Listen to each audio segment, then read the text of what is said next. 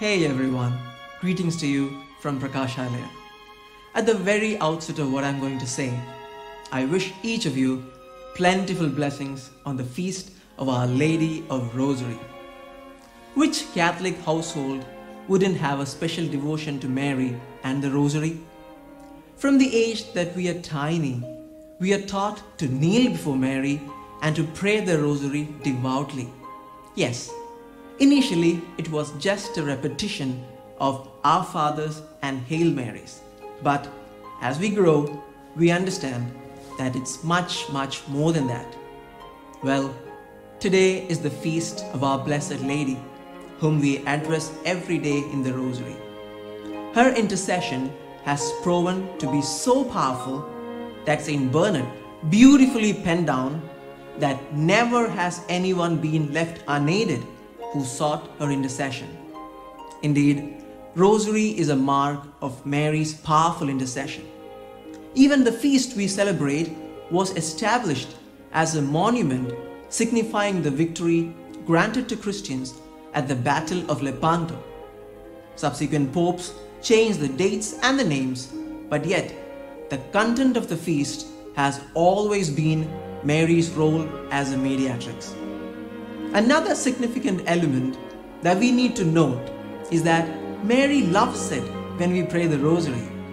In her many apparitions, she does appear to the visionaries either praying the Rosary or holding one. And more than once, she has requested the visionaries to pray the Rosary every single day. And there are the saints like Padre Pio, Louis Marie Montfort, Alphonsus Ligari, Blessed Alain de la Roche. They have written a lot and have thus propagated the devotion to the Rosary.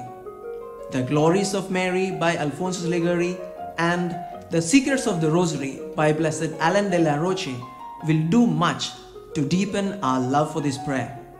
But I do understand, praying the Rosary can be very boring at times. The same prayers again and again. Well, as the saying goes, if there is a will, there is always a way.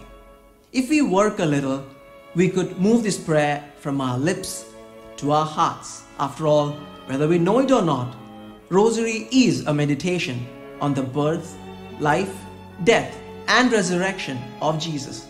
Therefore, it is rightly called the compendium of the gospel message.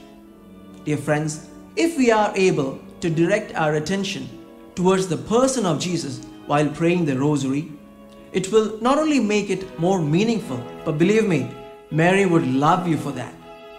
As we are in the month dedicated specially to the Rosary, let us make a special effort to pray the Rosary more meaningfully. Wishing you once again all the greetings of this blessed feast.